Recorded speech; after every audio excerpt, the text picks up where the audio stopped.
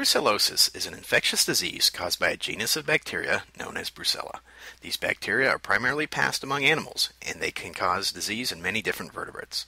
Various Brucella species affect sheep, goats, cattle, deer, elk, pigs, dogs, and other animals. Humans can become infected by coming in contact with animals or animal products that are contaminated with these bacteria. In humans, brucellosis can cause a range of symptoms that are similar to the flu and may include fever, sweats, headaches, back pain, and physical weakness.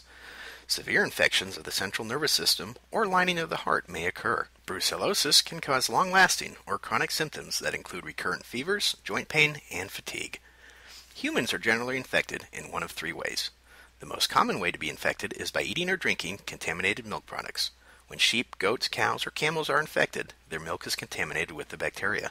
If the milk is not pasteurized, these bacteria can be transmitted to persons who drink the milk or eat cheeses made from it. Inhalation of Brucella organisms is not a common route of infection, but it can be a significant hazard for people in certain occupations, such as those working in laboratories where the organism is cultured. Inhalation is often responsible for a significant percentage of cases in slaughterhouse employees. Contamination of skin wounds may be a problem for persons working in slaughterhouses or meatpacking plants or veterinarians. Hunters may be infected through skin wounds or by accidentally ingesting the bacteria after cleaning deer, elk, moose, or wild pigs that they have hunted. Fortunately, direct person-to-person spread of brucellosis is extremely rare.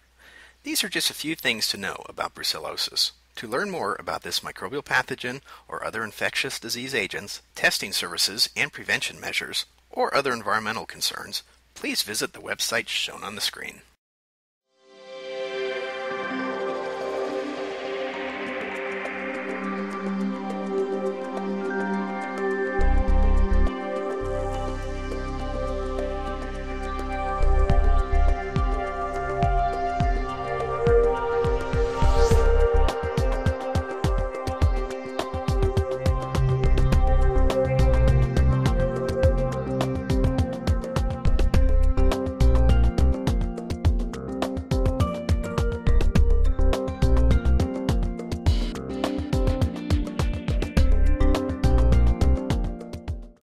IAQ TV, the place to be.